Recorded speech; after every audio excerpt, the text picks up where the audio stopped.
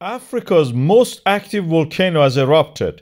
This is Nyamulagira volcano, which is in the Democratic Republic of Congo, or as we know it, Congo, in Africa's Rift Valley. This is a shield volcano over 3,000 meters high, 3 kilometers high.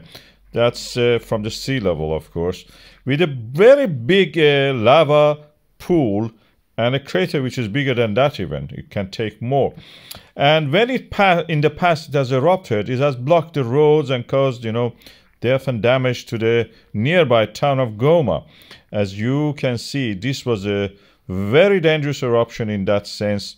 It's one of the most active volcanoes in Africa. When it erupts over the last 100 years, people, have to move out of its way. This is the last eruption, as you can see here. It has crossed the road. It's almost burning with a sulfur flame. It's kind of blue, like what we see in the Indonesia, in one of those volcanoes, exotic volcanoes. This is exotic volcano in the sense because it's not related to subduction. It's a rift valley. African Rift Valley is forming in that area. Africa is the mother of the earth, is where the most of the earth's stability is like an anchor is there. And then in the eastern part of it, this rift valley is forming is a normal fault area where the pulling apart of the crust of the earth, lithosphere, has created practically cracks in the ground. As these cracks develop, normal faults on both sides of this valley forms, as you can see here. It means drop down of the rock layers downward and creates this escarpment.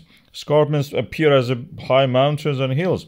In the middle of this rift valley, we will have volcanoes, and that is where we have this beautiful volcano, dangerous in a way. You saw the escarpment there. And the volcano is forming in this setting, in this rift valley, where the pressure is removed from the mantle.